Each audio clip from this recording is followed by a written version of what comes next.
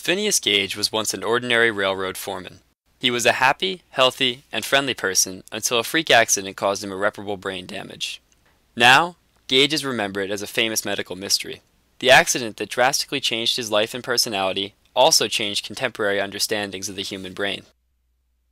The horrific accident occurred in 1848 when Phineas Gage was clearing rocks from a new railroad's future path. He was placing gunpowder into the cracks in rocks and then detonating them to clear them.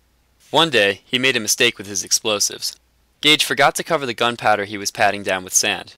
When he tried to pat the gunpowder into the rock, it exploded and launched a 3-foot-long metal pole through his skull. The projectile dragged parts of both his frontal lobes along with it. Despite the gruesome injury, Gage was relatively unaffected by the accident. Some reports say that he convulsed for the first minute after the impact, but many believe that he never actually lost consciousness. Regardless, he was undoubtedly conscious about 1 minute after the impact. Gage sat up and actually spoke to his fellow railroad workers. When they wheeled him to a doctor, he insisted on being given his time book to continue doing his job as a foreman. While Gage's determination to continue working despite his terrible injury may seem odd, the effects of his injury were even stranger. The open brain wound healed after only 10 weeks, and Gage was able to count, sing, feed and dress himself, and make sense of information that was given to him. Some aspects of Gage never fully recovered, however. His personality was completely different. His old friends could not tolerate his newly inconsiderate attitude, inexplicable temper, and constant profanity. Soon, he was fired from his job for being nasty to co-workers, people who he had worked well with just 10 weeks before. Gage was so out of control that men kept him away from women and children because he was considered too vulgar for them. Even though he had physically healed, something was still wrong. As his doctor said, Gage was no longer Gage. 11.5 years after the accident, Gage died. Unfortunately for the medical community, no autopsy was conducted on his unique brain. Years later, his body was exhumed with permission from his family, and scientists studied his skull. They saw approximately where the rod traveled through his head, and did their best to understand the damage with their limited understanding of the brain.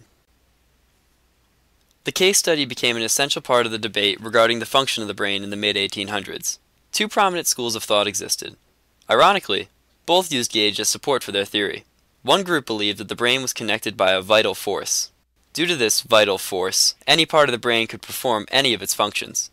Therefore, someone like Gage could still think and behave like everyone else despite having lost a large piece of his brain. The other group of brain theorists, commonly referred to as the localizers, thought that the brain had different parts that localized specific functions.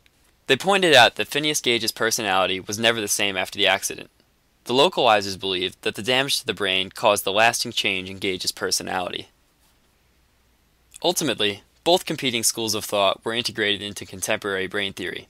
The brain does have specific localized functions. Modern research has shown that motor functions are certainly localized to specific areas. Localizers, however, underestimated the interconnectedness of the brain. The brain has trillions of synapse connections, and many human functions, such as memory, are impossible to localize to only one area in the brain. Recent studies have shed more light on Phineas Gage's specific condition. Damage to the frontal lobes has been shown to cause behavior spontaneity. Patients with frontal lobe damage often have difficulty interpreting information from their environments, taking risks, and complying with the rules.